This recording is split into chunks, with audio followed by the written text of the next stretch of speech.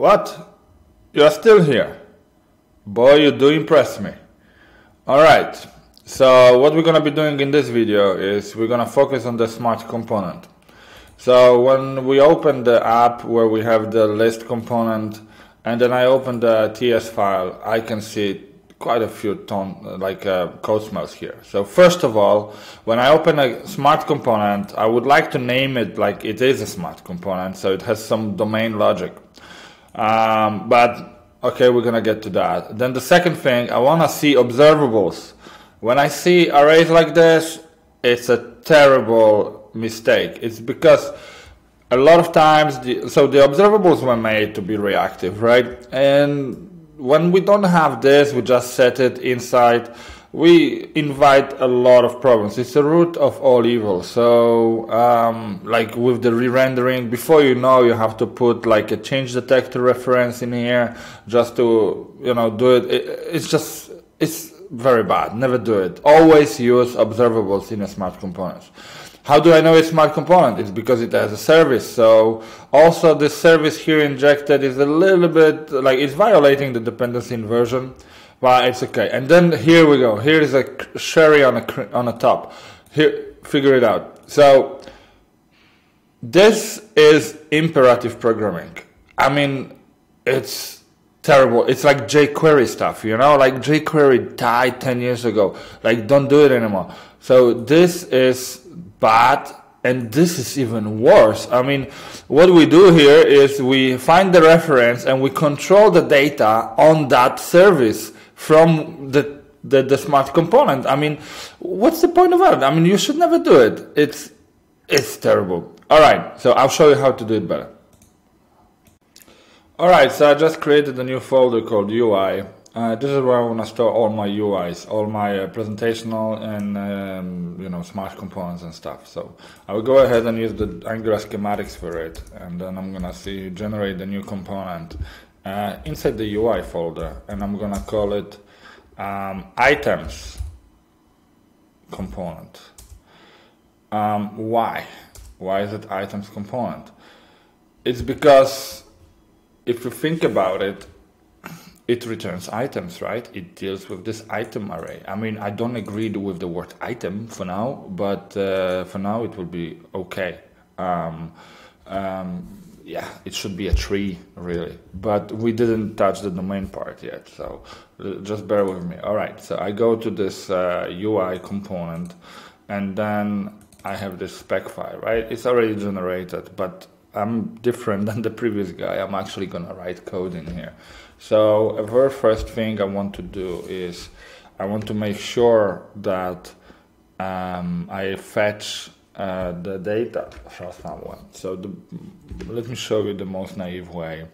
The most naive way is to provide my service, and the service I just created. So check it out. What I can do is I need to do the test. Sorry, it's called item service.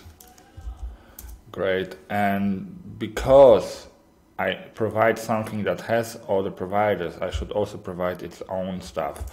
And what it requires me to do is to also provide the HTTP client module.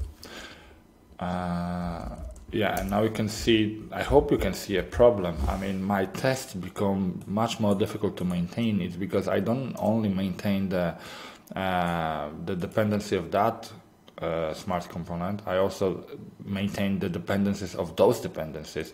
So try to put like things like state and stuff, you're gonna like be very coupled. So this is not optimal. So what I can do is to use a interface. So it's a little bit different, but think about it this way. So instead of having an item service like this, what I could have is something called I could provide a injection token, and this will be get items injection token, and then here I can provide the implementation, and for now I can say use value, which pretty much is just a static stub, and in here I know what the get item should do is to have a method called get items, and that should be a row function with pretty much like an empty array. It doesn't matter. All right, so now I need to create that token. So it's pretty straightforward, because ideally I can do it in here in the infrastructure back, and then I can create something called items. Well, I can call it token.ts. It doesn't really matter. Okay, and in here I want to export it. So I want to say export const gets items, which will be injection token. And then I want to provide it with some sort of an interface. So let me define it. Get items, and it will have a get items, and it will return an observable of item array. You see, it doesn't take a lot more time. I mean, it's gonna pay off rather quickly. And then in here I have to provide a unique name, and you can just use this one, or I can use this one. It doesn't matter. I actually like to use this one. Oh, and I forgot the new. Alright, so now I have injection token. So in here, what I can do is to call that injection token. And also in my service, I should really implement that interface. Cool. Look at that. How cool is that? It's pretty cool, actually. So now my smart component will not know about the service it gets to call. So in order to, let me show it to you. So I like to have my text on the right side, and then on the left side I'm going to have implementation. So because I've used this injection token, now I can actually use it here. Gets items, and it's a private. Gets items. Gets items. Cool. That should work. Let me have a look. Probably didn't detect the recent stuff. All right, so you see, it's pretty cool. It's because now my item component doesn't know about the infrastructure layer behind it, and technically this can be implemented by anything. So if here we go, we pass. So if we want to include things like store or NGRX, the type of store, whichever store, NGXS, whatever you want to do, or maybe your own homegrown state, or maybe you want to use a CQRS approach or whatever. It's cool because the UI doesn't know how it fetches the data. So it's pretty cool. It's a very, very powerful tool, and it helps me with my unit testing as well. Okay, so here we go. What is my expectation? Well, I know what I can. It's pretty straightforward, actually. What I would like to do is I would like to, for now, make sure that it should get items. Simple as that. And look how powerful is it right now. What I can do is I can say a component. I'm probably gonna call ng on init, right? And once this is done, I would like to, I forgot that we should actually, so this data here is pretty static. So what we can do is, we could already stub it here. That will be called a stub, but I like the mock approach. So we can do the spy on, and then we're gonna say I have to actually fetch it first. So let service will be of type my interface gets items, and in here I can do service equals testbed inject gets items. Okay, so now I have my service, so I can spy on it, and I can say whenever a service get items is called, then you should return value. What value? Well, you should return observable, so I'm gonna use the of operator, and then let me make it a data, so single item. So it's gonna be like this for now. And as you probably recall, an item contains of ID. It contains of title, just a title, or item 1. And then it consists of parent ID. And this is a single node that only is a root node, so that's it. Okay, so once I have this one, now I can return it here. That's pretty cool. And then what I can do, I can subscribe to items observable that doesn't exist yet, and subscribe to it, and then here we're gonna get items, and then I can say that expect items.length to equal single item dot length. It's a bit stupid because I know it's single item, so I should have put 1. But generally, I might change that variable pretty soon. So this is why. Let me have a look. I have some.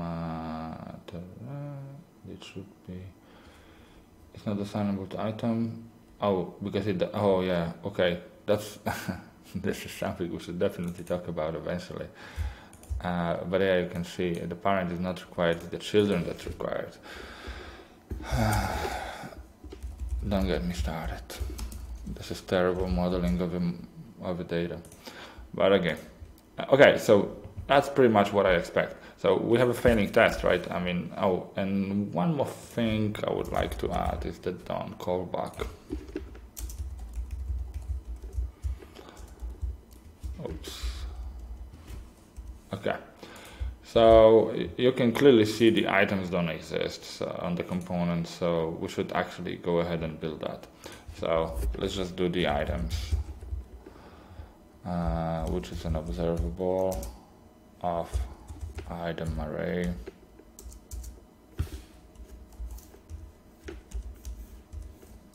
Cool. All right, so that's really what it is. I mean, of course, I'm failing is because I don't return. So this is a test that I want to be passing. So what can we do? Well, the easiest thing is to copy paste what has happened before.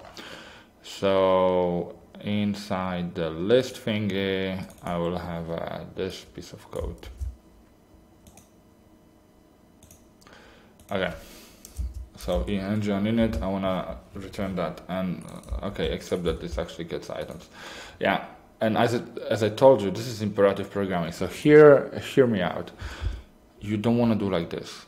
You don't want to subscribe, and then you have to make sure you unsubscribe. You want to use your async pipes, but figure it out. So what you should do is you should assign this variable here. So I want to refactor that code.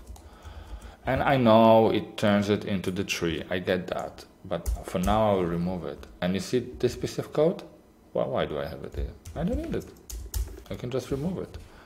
And then I can just remove this one as well.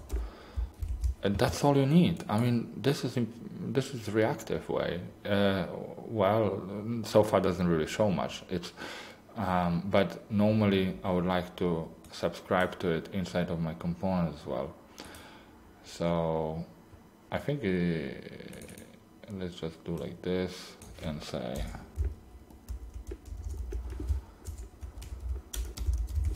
async. That will show it. Okay, we have a bit of a fail. Oh yeah, it's because async pipe is part of, I believe it's a common module. Let me see.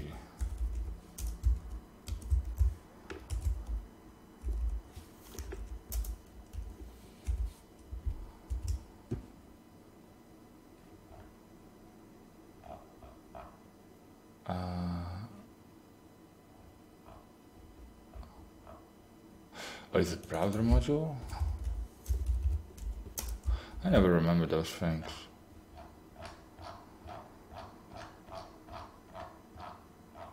No. Okay, let me figure it out real quick.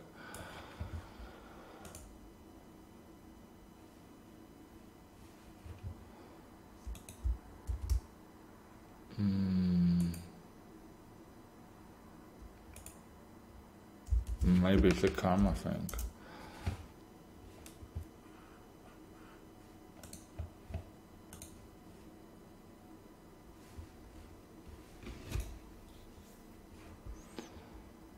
Yeah, we still fail.